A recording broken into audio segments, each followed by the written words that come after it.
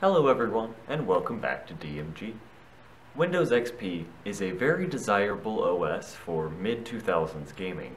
However, it's become a bit harder to activate now that it's end of life. So today I will be showing you exactly how to activate it in 2022. But before you can get it activated, you need to install it. And all you need for that is a computer, peripherals, Windows XP disk. There are many ways to obtain these. You can get ISOs from online, you can burn them to USB sticks, but I found the easiest way is a genuine install CD. You'll need a product key to activate it. Easiest way to obtain one is to buy a system that has a label on the case, or to buy a disk that has it in the package. And then, finally, you'll need your drivers. It's easiest to consolidate a lot of .exes onto a USB stick, but if you've got some on CD, that's totally fine. First step, turn on your monitor, turn on your computer,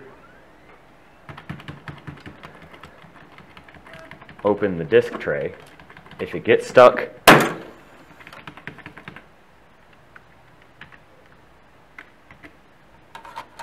put your disk in, close the tray. Most computers have F9 as the key to get into the boot menu, so press that repeatedly on startup, and it should try and boot from the CD, sorry. Here we go. You can hear the disk drive ramping up. Press any key to boot from the CD, and it starts booting into the setup program. So you can pretty much just sit back and relax. It'll take about 5 to 10 minutes to get through this phase.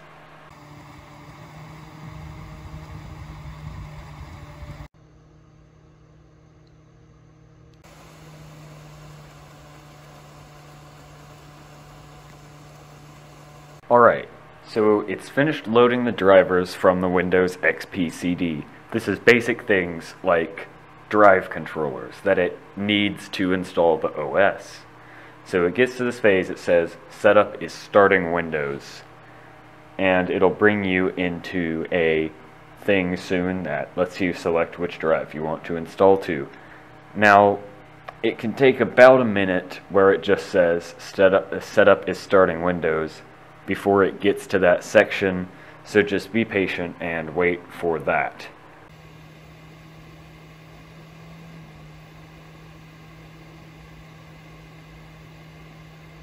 Okay, now you get to this screen, the main setup screen. So you press enter to install it to a new drive, F8 because I agree, and then delete all of the partitions of your drive that you don't need. Then press C to create a new partition.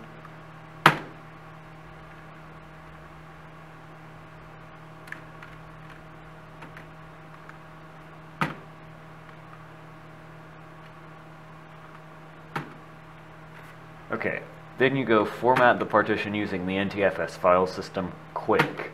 Even though it's just an 80 gigabyte drive, a full format can still take quite a while, as in over an hour, depending on the speed of your drive. And then it checks the disk, and then it starts copying your files over. Okay, so copying your files will finish up after about 5 minutes or so. Then it loads the main installer. Then your computer restarts. Now, when the boot from CD DVD prompt comes up, don't boot from it. However, don't remove the disk from the drive because it will be needed later in the setup.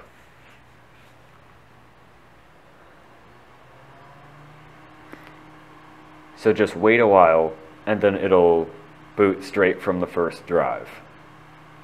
However, if you take the disk out, it still needs to copy a couple setup files, such as product keys, that sort of thing, so you won't be able to complete setup without the disk still in.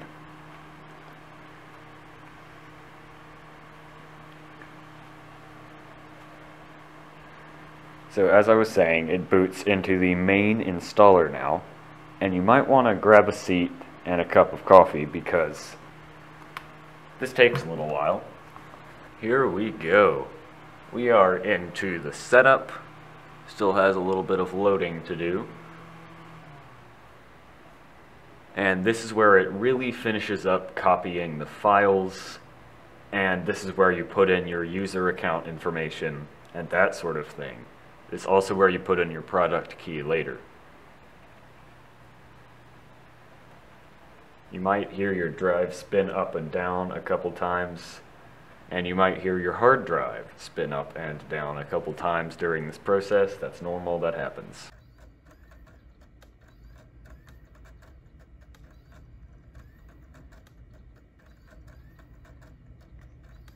Alright, about 10 minutes later, we're to the part where you start needing to put details in. So here's your region and language, which the default is fine for me.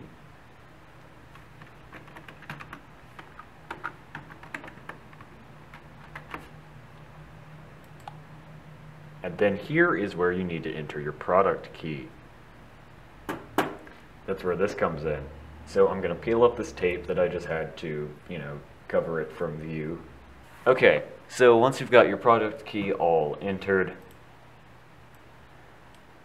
I don't want that name, so I'll name it P4HT for its hyper-threaded Pentium 4, and then I'll just enter a password. Then here's where you enter your time zone information, and there's a lot to choose from, quite a lot.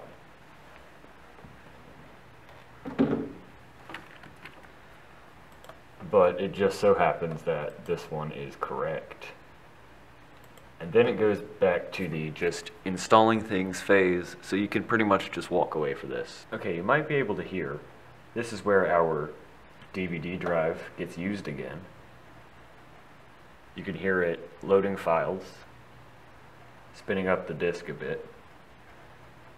And from the sound of it, it's not doing large sustained transfers, it's seeking for small individual files and then copying those over to the hard drive.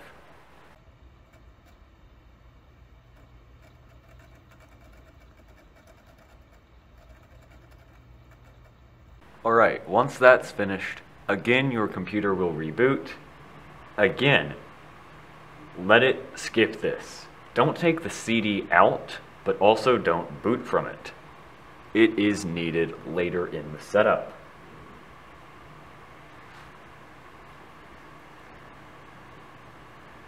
At this point, it will boot into the Windows XP desktop, and then this is really the final settings configuration step.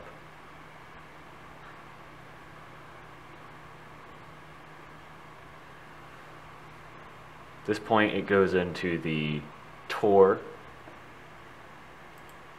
There's like a skip thing where you can automatic updates, don't turn those on.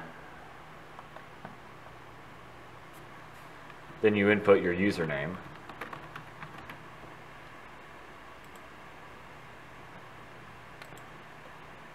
There we go, that's it.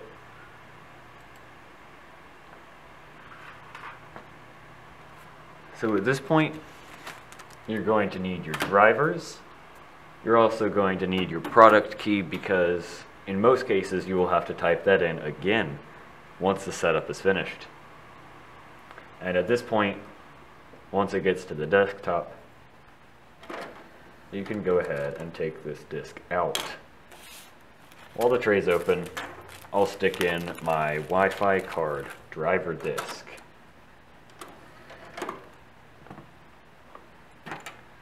I'll also plug in my USB driver drive.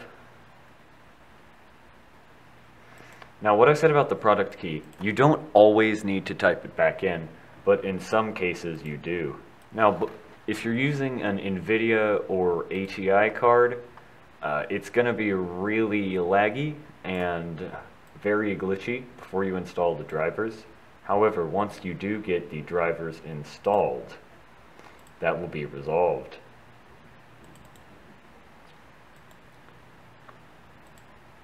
So here is motherboard chipset driver, NVIDIA driver, and sound driver.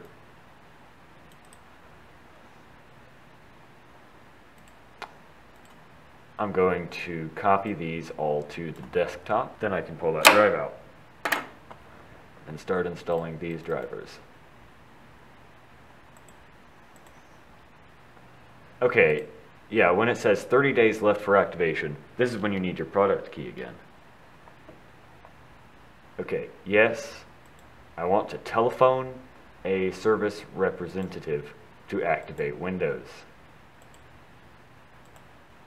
I'll go ahead and start these driver installations. Okay, so you select your location. I am in the US, United States. It provides you with a phone number. So I'm going to call that right now. It's best to do this on a smartphone.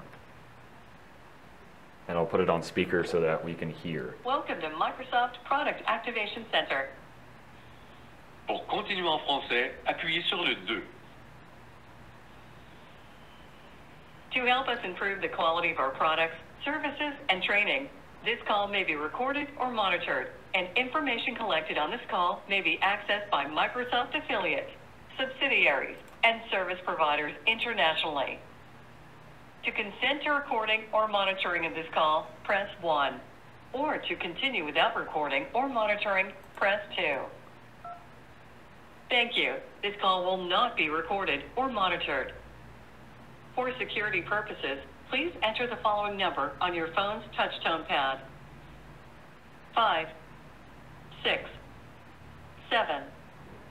That number will be different for every call. Thank you. Welcome to Microsoft Product Activation. Now, which kind of product would you like to activate?